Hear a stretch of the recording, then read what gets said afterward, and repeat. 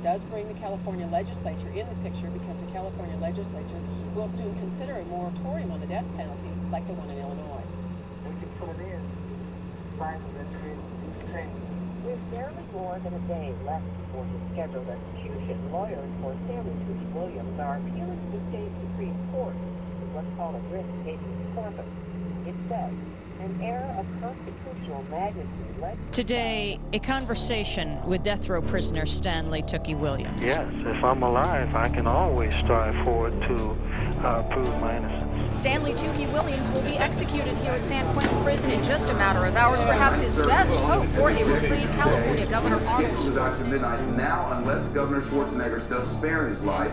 grants clemency to Tucci Williams that it will be over for him and he will never be elected anywhere. Carolyn, this is the legal equivalent of a Hail Mary pass. Williams' appeals have already been turned down. He's been on death row for 24 years, exhausting all of his appeals. He's been turned down by every court, including the Ninth Circuit Court of Appeals, widely considered putting him asleep, the second stopping his breathing, and the third stopping his heart. A doctor declares him dead. We hear rumors. We hear rumors about riots in LA, riots here, riots everywhere. But I can't imagine people rioting in this town, to tell you the truth.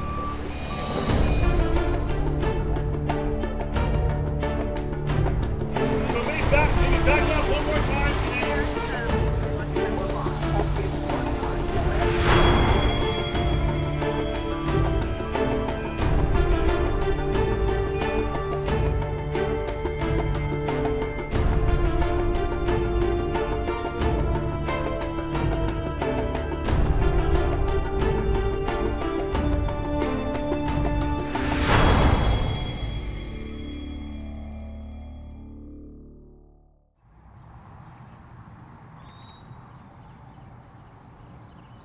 I went into this completely neutral.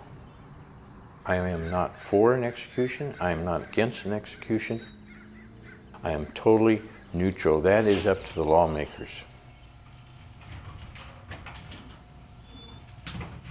I live right outside the gates of San Quentin, and I got a phone call from Fox News.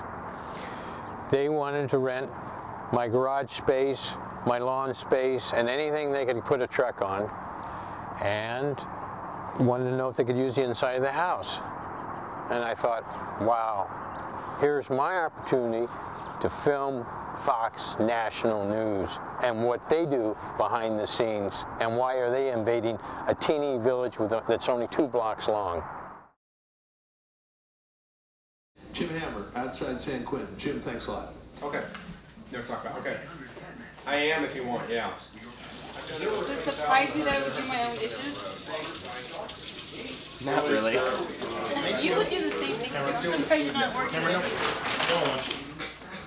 Made him one of the nation's biggest death row cause celebs in decades. You may have heard a number of celebrities speaking out on our air and on this channel regarding this case. A couple of them have been on today. What do you think of the atmosphere up here on this? It's kind of strange, isn't it? Here around San Quentin? Yeah, where we are now, yeah. It's ghoulish. Yeah, that's a good way to put it. It's ghoulish. I'm waiting for someone to be put to death. Or yeah. not put to death. I mean, it's almost weird. But, you know, let me just describe the scene a little bit here. There's, you know, probably 200 media ghoulies around. Right. With their big tall sticks and their, you know, microwave, satellite, everybody's doing the, and then you contrast it with the gingerbread houses, and then around the corner from us is this breathtaking vista of the bay. It's beautiful. Of the San Francisco Bay. It's a stark contrast. A lot of times people come through here, and when there is an execution, they've got to find a place to park, and they can't park in the street. Every major station comes to the house, and they come knocking at the door every time.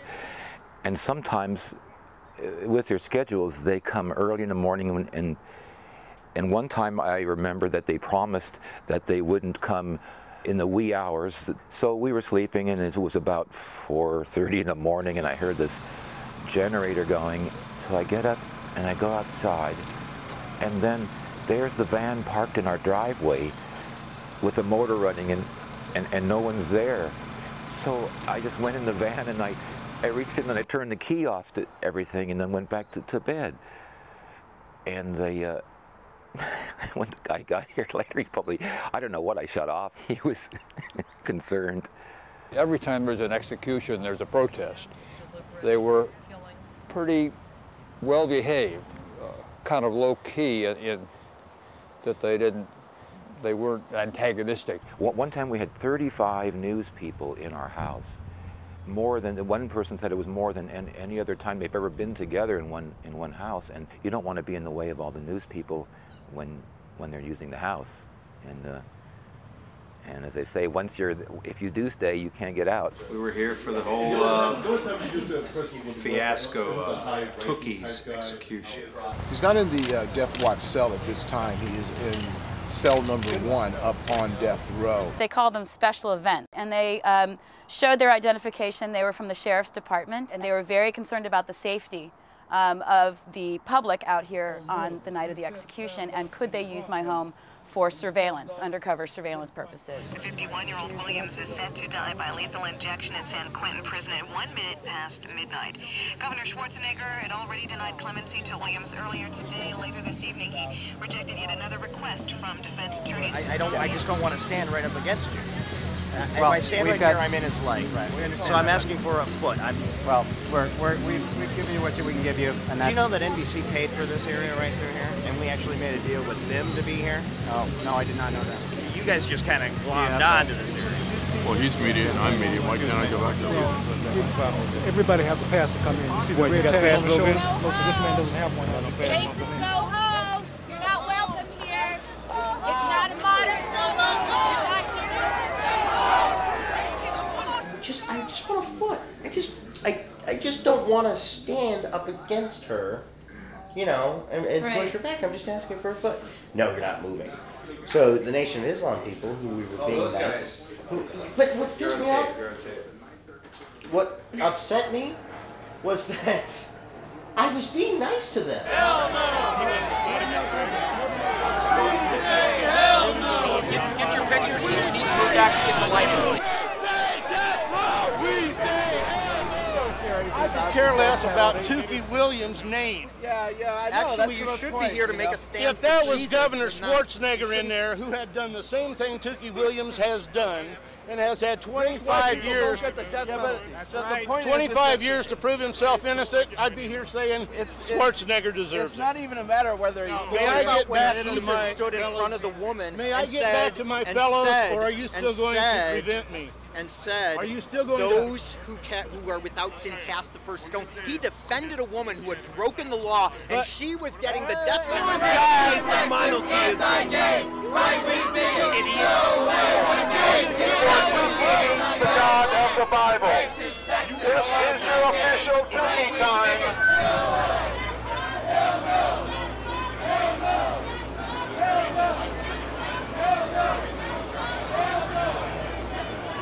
I have been to many protests, often just on my own, but on quite a few occasions with the Gandhi puppet. He is like a press magnet, so I have an opportunity to say whatever I wish to say at the time. I challenge all of us here to go out and fight back against the destructive forces that are claiming the hearts, minds, and souls of our young people. Let that be the legacy of Tookie Williams and his execution. Don't put it in my camera shot. Don't touch my son, okay? Don't touch my son. Check it out. I came here to pray. We started because we protect ourselves and we don't have I don't need witnesses.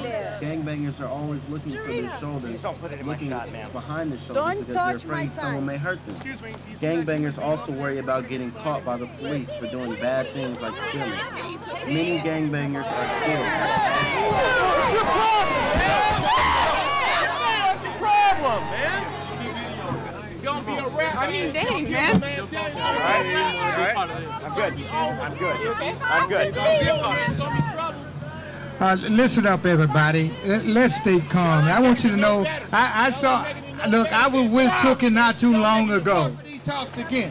That's the best of America. America has never reached her finest hour.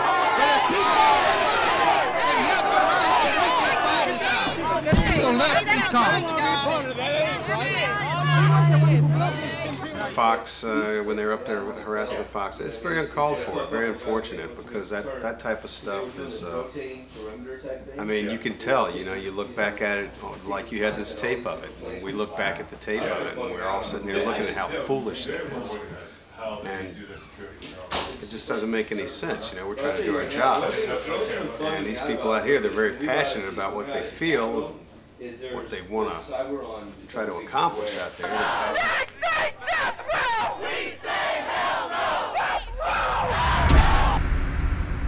The first one was very disturbing to me because I'd never experienced it before. I couldn't sleep. I wasn't used to hearing people in the front of my home all night long chanting. This was Fox News' safe house. My house was their safe house. When they were out there in the storm and the protesters they'd really get revved up. They had their signs and they tried to block the Fox News broadcast going live. He was hired by a right-wing talk show host. So they come back to my house, and this is they were coming into the eye of the storm, the quietness. Even though they knew all that was going on out there, all that screaming, yelling, chanting, drums playing, it was way too bizarre. When I was filming behind the scenes of the demonstrations, I'd look through my viewfinder and I noticed that it was like a mirror, that I could see people behind me. And after being shoved and pushed and my camera being ripped from me and I got it back, I was always watching that mirror, looking for who's going to attack me next. And that was my safety valve. They took a man's life, but they didn't take his spirit. From Pacifica, this is Democracy Now! Most strikingly at the end of the execution, as those three were heading out, they yelled, the state of California just killed an innocent man. A reporter describing the death scene at San Quentin after the state of California executed Stanley Tookie Williams early this morning. I never would want to do this again, film a demonstration. 6 years later, after the demonstration in 2005, I had this dream. And the dream was, it was scary. It was beyond scary. All these people hated me and they were chasing me around and they hated me and they were trying to get me in jail. And they surrounded me and they put me in a box and all I could see was bars. I was confined to this little space and they locked me up. And it was so terrifying that when I woke up, I just took me a while to calm down, and I went downstairs and wrote my wife a note that I love you.